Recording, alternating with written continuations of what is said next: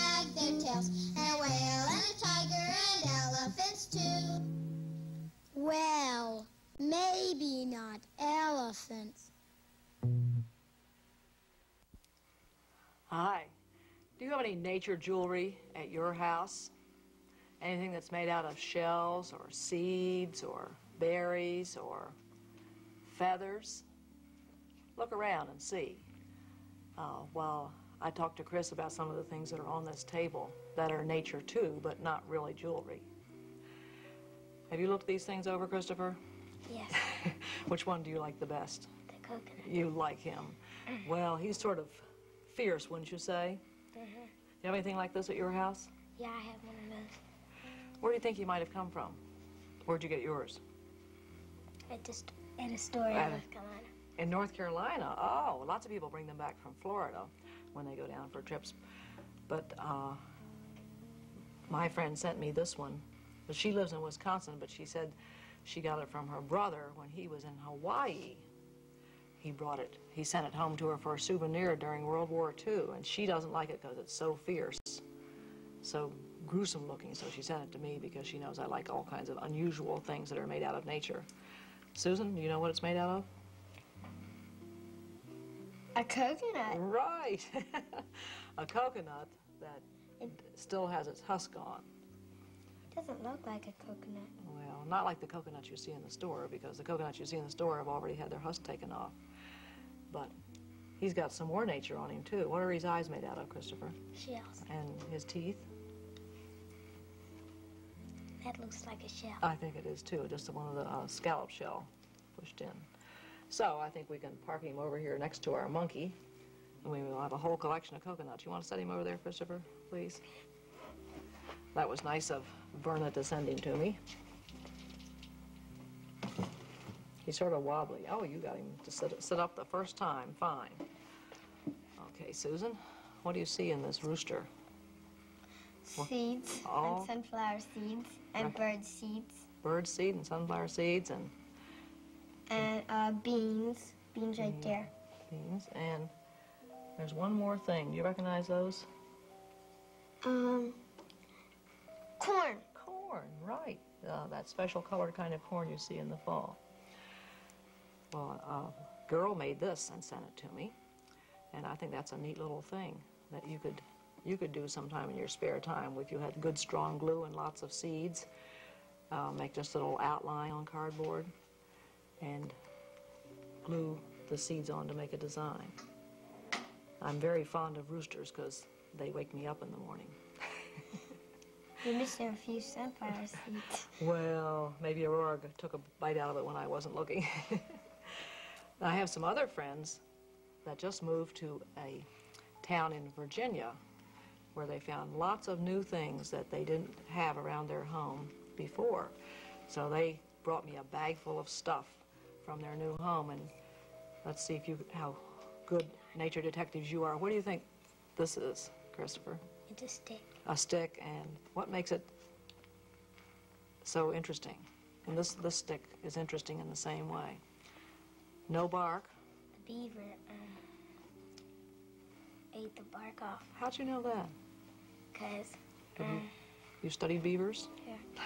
Did you know that about beavers, Susan? Mm-hmm. They like to eat the bark.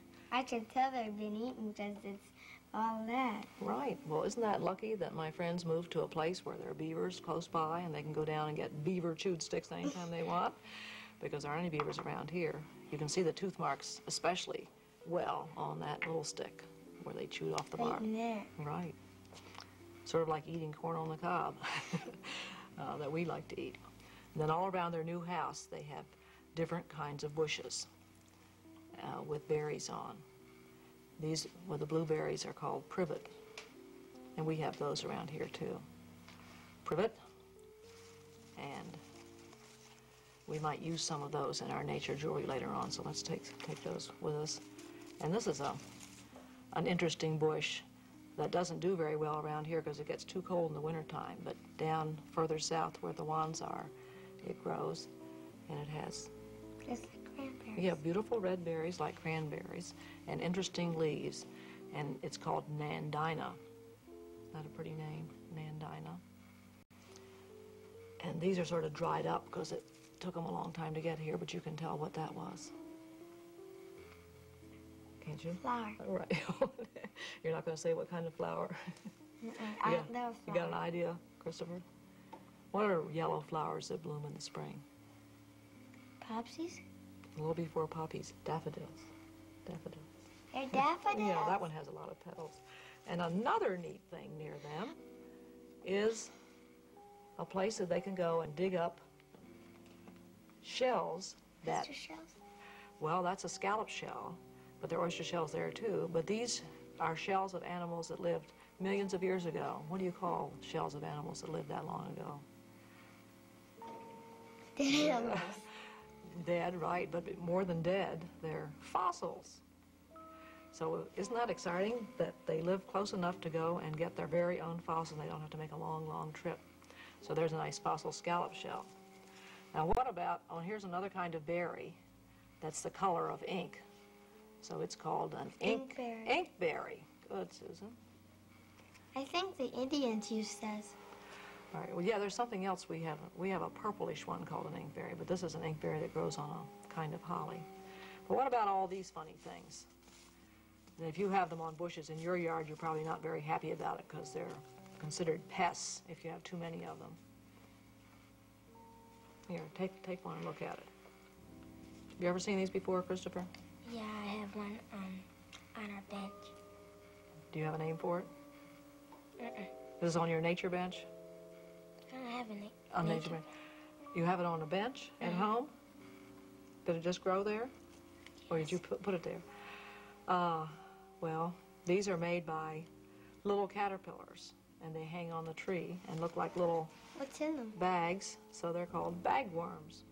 Well, some of them have nothing in, and some of them have eggs in of the little caterpillars. that Later hatch on, out. do they turn up to being those white nuts? No, no. Later on, if the ones that have eggs in will hatch out, and the little caterpillars will crawl out and crawl all over the There's something in tree this one. and make new little bags. Maybe later on we'll have time to cut one open. The silk is so strong, it's very hard to get them open.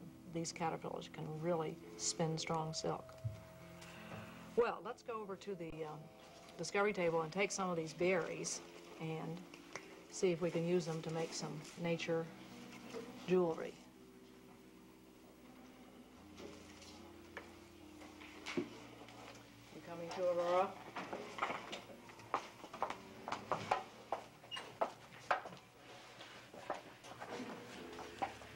What is jewelry, Susan?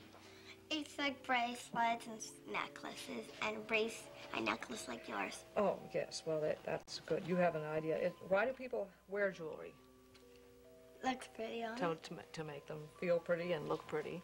And people have had jewelry for years and years and years and years. That's one of the things that anthropologists, archaeologists have found when they've dug up tombs of people that lived long ago in Egypt and in Italy and in Rome. They found that people loved jewelry even back in those days. And what is it usually made of? What are the kinds of things that jewelry's made of? Beads. Beads, gold and silver. Those things last a long time. Little seeds about that little. And seeds, right? And nature jewelry is especially nice because it doesn't cost anything. You can go out and gather the things yourself to make the jewelry, and it might not last as long as gold and silver and precious metals, but it doesn't cost as much either. Let's take a look at a few other examples of nature jewelry. This is my necklace is a vase, really, a ceramic vase with just room for one little flower. With water in it? Yeah, you put a little bit of water in there, and then you pick your one little flower and wear it for the day, and that's an aconite. It looks like a buttercup. It's in the buttercup family. It's pretty. Thank you. Why don't you get a daffodil and put it in? Well, because I don't have any daffodils. We have some. Here's an interesting necklace that came from Hawaii. They have lots of beautiful things in Hawaii to make jewelry, nature jewelry out of. You recognize the little white things? Yes, seashells. Shells. You have any idea what these are, Christopher? These. I've Feel seen them. them in the ocean. Feel them if you get an idea. Have you seen them in the ocean? Well, yeah, that's where they came from. But for a long time, I didn't know what they were, and finally we found out that they're the spines off a special kind of sea urchin.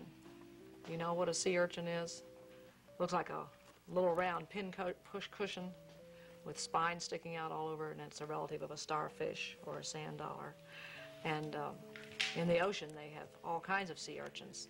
These are very thick and beautiful spines and make a nice necklace. But that would be a little hard for us to make, wouldn't it? Even if we had shells and we had sea urchin spines, it would be pretty tough to get to drill holes in them.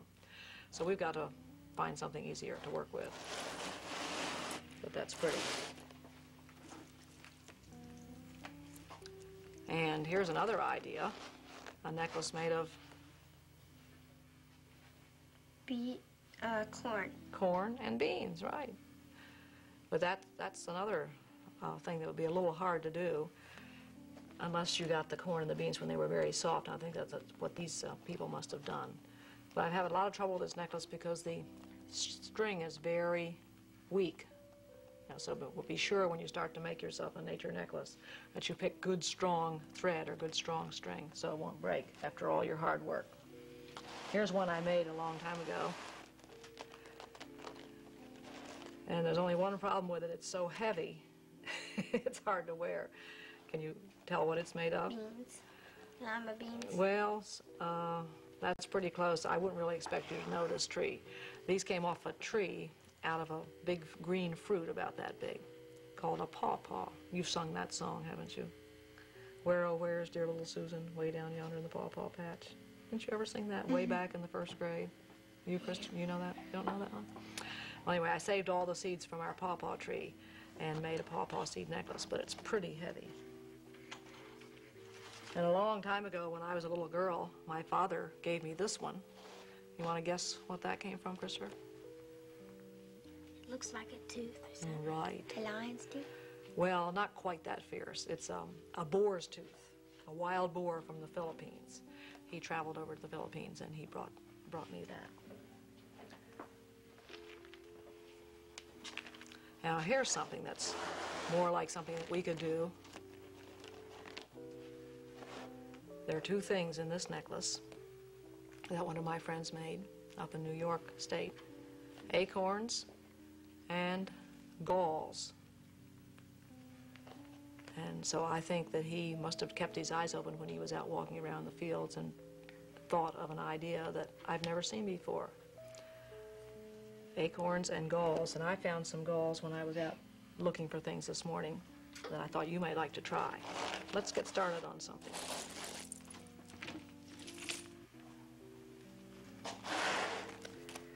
I was in New York recently, and I went to the Natural History Museum, and there I saw a necklace made out of parrot feathers. So I thought, well, my goodness, that's a good idea. Aurora's shedding his feathers right now, and I'll just start myself a necklace out of Aurora's feathers. Aren't they beautiful?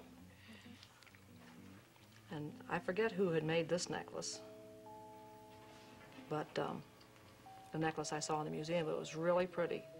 It was a green parrot feathers and of different sizes. You have to get a needle with a big eye and strong thread. So I think I'll work on my feather necklace and help you get started on one of your own. Do boys ever wear necklaces, Christopher? No. They don't? Yes, Haven't they you do. seen some boys wear necklaces?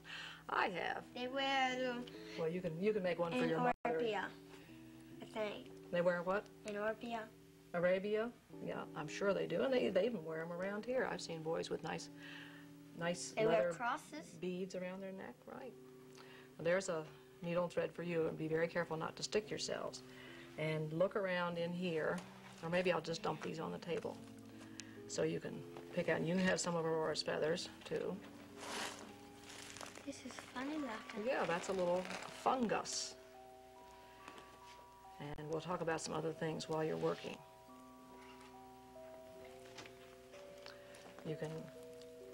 I'll show you what we have. These little thin things are seeds from the tulip tree, and they're sort of pretty, and they last. And those are little fungi that grow on trees, And if you have a good imagination, they look like little turkey tails. That's their name. They look like a little flock of turkeys, or a couple turkeys with their tails up. And you can put them on a necklace, or I tried a little experiment just before you came of making one into a pin, a nature pin, by just gluing a safety pin on the back. So see what you can do. Now, the sunflower seeds I don't think will be too hard. And here's some galls I found. They're not as big as the galls that Dennis had in the necklace he made, but I think you can get a needle through them. These are bullet galls from an oak tree. And I think you can put the needle through the sunflower seeds if you try. Right. But the corn is going to be too tough. I think these people that use corn must have soaked it first. Yeah, don't try the corn, Susan. I think we'd have to have a little drill or something. Can you push this over? Sure. You like to make things, Chris? Good. I put a knot there so it wouldn't come off the other end. Let me pull your string out a little bit there. What are these? Oh, those little red berries came off a rose bush, the multiflora rose. They're really rose hips, and they look as if they would last for a while. Can we use one of these? Sure, sure. That'll be different. And you can use To put that in the middle. some of Aurora's feathers if you want. And I don't know whether these privet berries will work. I think they will. Some berries have big seeds in the middle, and your needle just won't go through. When I was a little girl, I used to make necklaces all the time. And sometimes I would get very discouraged because the seeds were so big in the middle. And these nandina berries are pretty. We don't have very many of those, but you can each have one. Oh, and you recognize that, I hope. Yeah. All little country boys and girls should recognize these. Can we put one of those ones? Well, tell me what it is first. It's a weed plant that holds weeds. What do you think, Christopher? That's the beginning of a definition. I bet you'd recognize it if it had little white parachute things in with brown seeds on that would fly out all around the room. And if it was fresh and you took a leaf off, a little white drop of milk would come out. Something that looks like milk. Do you know a weed like that? I saw one before, but I don't know what it's called. Milkweed. Yes, I thought those might be nice because the insides are pretty and the outsides feel nice and fuzzy, so you might want to put one of those on. Some of these things get real hard to put in. Well, I know, but if you if there's something you really want to put on and you can't, I'll try and help you. You have to know which way to approach the sunflower seed too.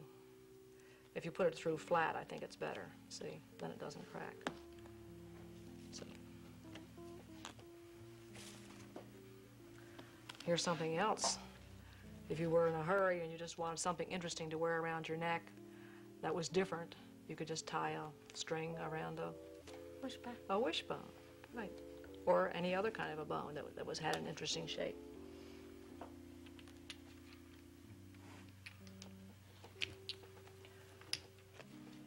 Or if you were in a real hurry and you didn't have time to go out and look for any nature, you could make a nature necklace with just drawing some flowers on a piece of paper like one of my friends did.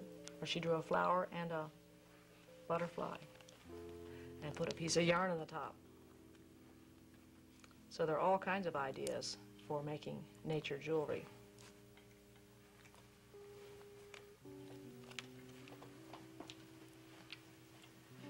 These aren't exactly jewelry, but I thought you'd like to see them, and you could probably use the same idea.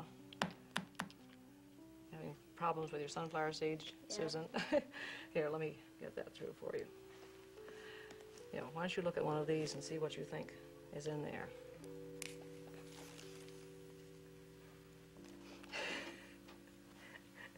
I know it's in one. What?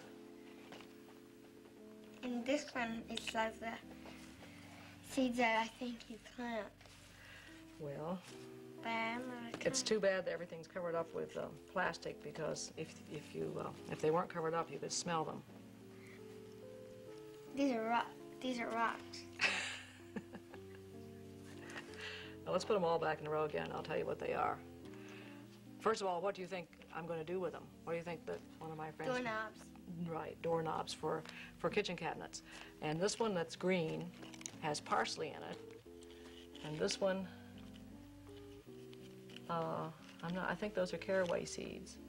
And this one that Susan thought was rocks are little tiny poppy seeds. Do you ever get those on rolls or bread? Mm-hmm. Poppy seeds, and these are little coriander seeds. But isn't that a nice idea for nature knobs for your kitchen cabinets?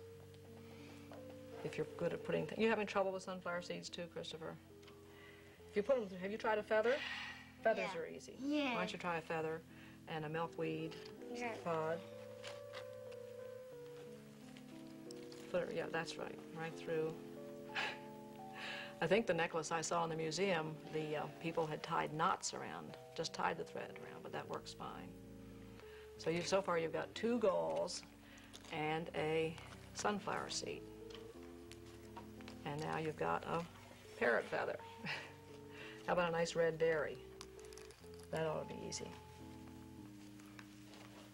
This is getting easy to do. Right, it takes a long time to make a whole necklace.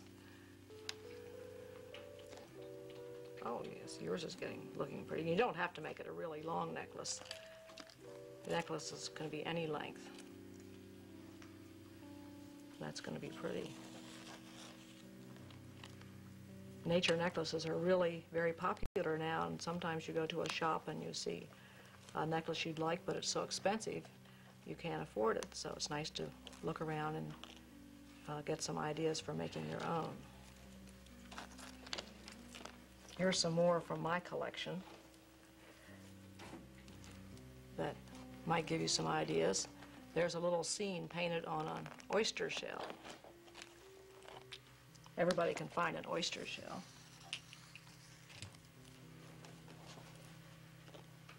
And here's a, you recognize what's in there, Christopher? Looks like paper. Don't you think they could be real? Those flowers look like paper. Well, they're dried flowers, and maybe they do look like paper, but they're real flowers that were pressed and then put inside an old eyeglass to make a nice little pin. It's in a rather odd shape, but it's nice. Aurora, aren't you getting ready to contribute some more feathers for the nature necklace? How about a sunflower seed? Aurora. I think I know what that one is. A shell. Well, what's hard and isn't a shell? A rock? Right. You know, some people have special polishing machines, and they can polish up the rocks and make them be beautiful and make them into jewelry.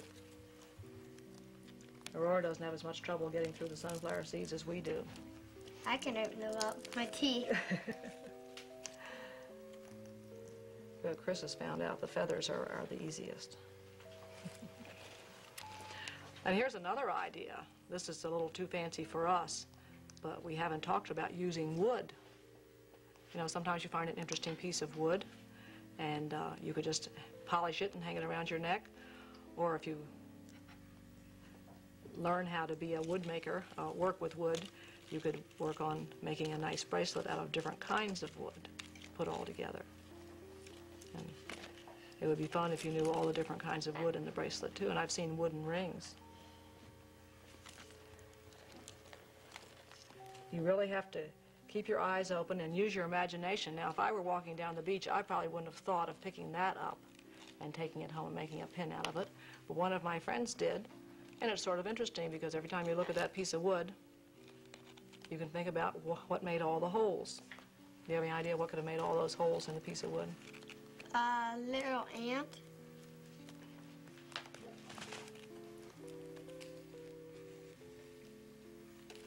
It has a pin on the back. That's a very easy way to pick up a little piece of wood. I don't think it was an ant, Susan. I think it was a little worm that lives in the salt water and drills holes in old wood. Can we use those leaves? Sure. Now, they won't last forever, but they're pretty tough, leathery privet leaves. And if you're just you want a special necklace for a special occasion, then you can put in something that isn't going to last very long. What do they make necklaces out of in Hawaii? You ever seen pictures of people that come back from Hawaii and they have flowers. flowers, right, and they don't last very long. And there's a special name for them, leis. People come back from Hawaii all loaded down with leis. Well, let's take a look at you. Oh, that's mine. I'm going to keep going and try to make mine all feathers, if Aurora keeps shedding feathers. We use Mm-hmm. Anything. Well, here, Aurora, you want some privet berries to chew on?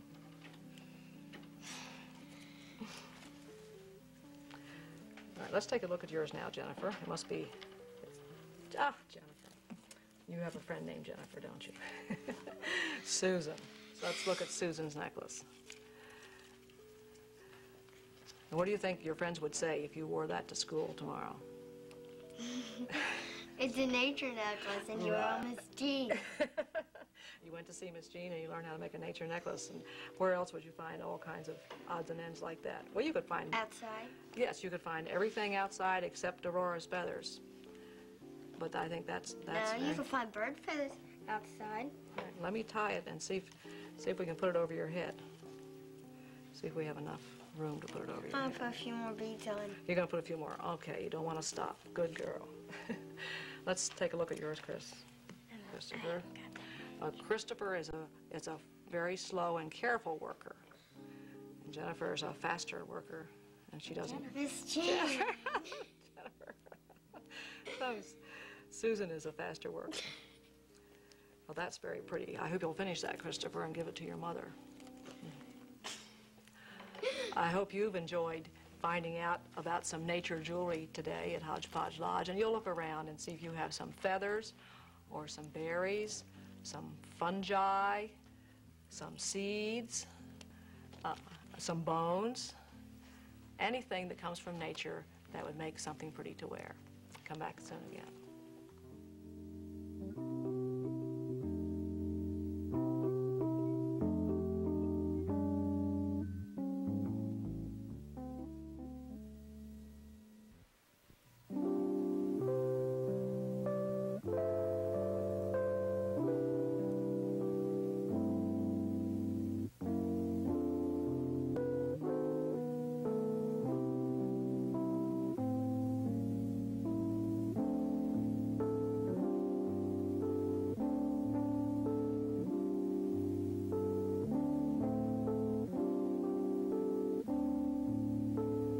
This program was made possible through funds contributed by members of the Maryland Center for Public Broadcasting.